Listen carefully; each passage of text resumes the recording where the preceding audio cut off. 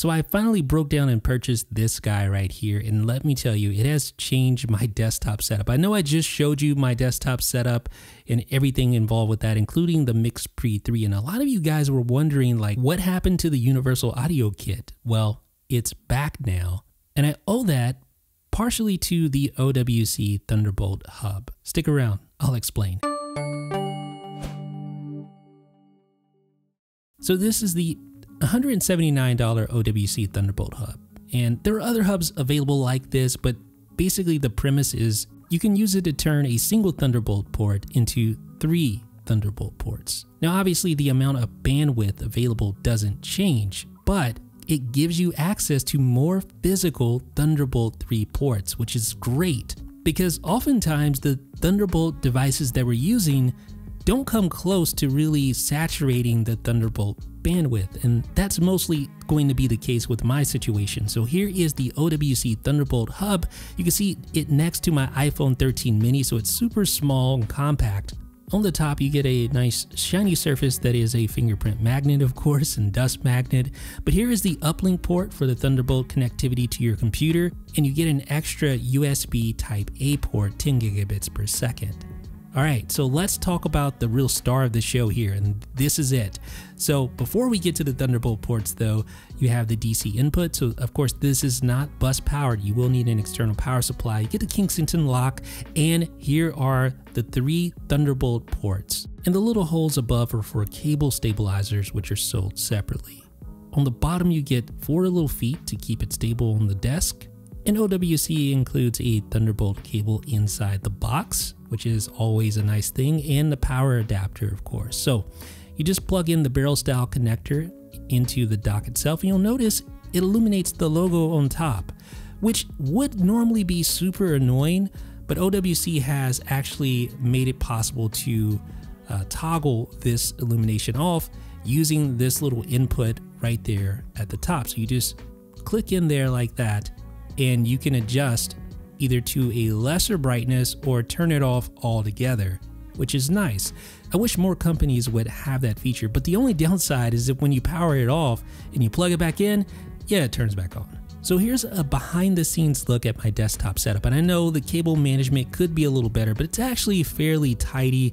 Some of the wires have to sort of have some slack in them, especially for the display with the monitor arm, because I can adjust it up and down, left and right, etc. But when the desk is placed in the proper position, you really don't see any of these cables. They're well hidden, but of course I can always still work on that. So you can see the OWC hub mounted on the back part of my desk, and right now I have it connected to my 16-inch MacBook Pro. So here it is, affixed to my desk and hidden away thanks to a piece of Velcro, which is super handy, right?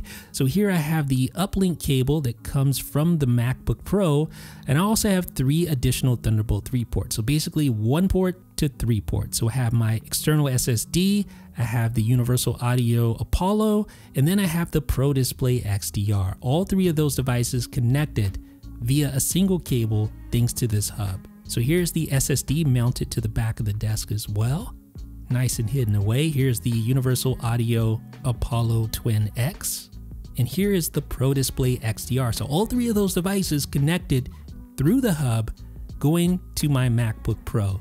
And on the Pro Display XDR itself, I'm using the USB ports to connect additional devices. So when connected to a host, the light on the hub turns blue. You can still go in and disable that though. I really appreciate the gesture, but I do wish there was just a toggle switch. It would make it a lot simpler. So here's the Apollo Twin X again. I'm so happy to be using a universal audio interface. I just love these devices.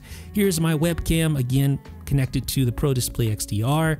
And here is the CF Express reader, again magnetized. I showed you that in our Back to the Mac video. So the cool thing is that I can easily connect to the Mac Mini, which definitely benefits from this hub because there are only 2 physical Thunderbolt ports on this device, and my Mac Mini is my main machine for my desktop. So that's really the inspiration behind this whole thing, because previously I didn't have enough Thunderbolt 3 ports. That's the reason why I was using the Mix Pre 3 instead of this guy right here. Now I recently did a hands-on with the Keychron Q2, and the cool thing about it is it includes a programmable control knob. And look what I did. I programmed it to control the universal audio monitor output. And I just thought that was super cool. I wanted to share it. And if you click the knob, guess what happens? Yeah, it mutes it. How awesome is that? So if you haven't watched the Keychron Q2 video, be sure to do so because this keyboard has a lot of bells and whistles. That's one of my favorite. Now, back to our scheduled program. You may be wondering, Jeff, do you get full resolution with the Pro Display XDR when going through the Thunderbolt Hub? And the answer to that question is yes, full 6K resolution at 60 Hertz. So that's no problem at all. But what about charging? Well, that's sort of the downside. Only 60 watts power delivery to the MacBook Pro. Obviously, that's not going to be a big deal when connected to the Mac Mini, but just keep that in mind. Not going to charge at full speed for some of Apple's more power-hungry laptops. And the USB hub on the Pro Display XDR itself, you can see that here. So the keyboard's connected at USB 2.0 speeds, of course, and then you have the USB 3 speeds, which 5 gigabits per second for the CF Express reader and your Logi 4K Pro webcam. Now, if I switch over to Thunderbolt connectivity, you can see I have all 3 Thunderbolt devices listed, the Apollo Twin X, the Envoy Pro SSD, and of course the Pro Display XDR. Now, let's talk about SSD speed. So here is the Envoy Pro SSD when going through the hub, and you can see the read and write speeds, not shabby at all.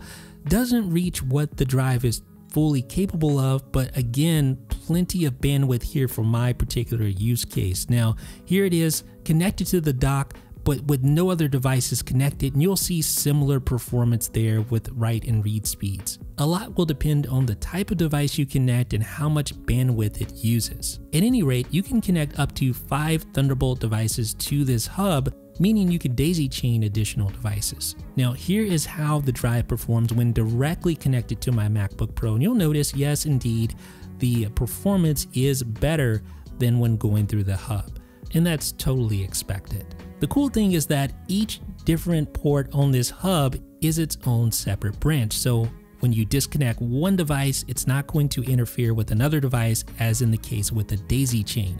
And the device plays nice with bus-powered SSDs as well, with each port providing up to 15 watts of power. So this thing has truly been a game changer for my desktop setup. I'm so happy to be back on the Universal Audio platform. I'm a huge fan of Universal Audio products, just the workflow, the sound quality. It just makes me happy to be able to record on there. And I don't think I realized what I was missing, and I don't know why I waited so long to make this happen. So ladies and gentlemen, let me know what you guys think down below in the comments section. Like I said, if you haven't seen our new Back to the Mac episode where I break down my desktop setup, obviously some things have changed with this video, but if you haven't seen that, be sure to watch that here, and you can also catch our review of the Keychron Q2 as well. So I'm interested to hear what you have to say about my setup. Do you have some feedback, suggestions, questions? Let me know down below in the comment section. I'll be hanging down there all day, so I'll be sure to reply to whatever you guys have to say. This is Jeff with 9to5Mac.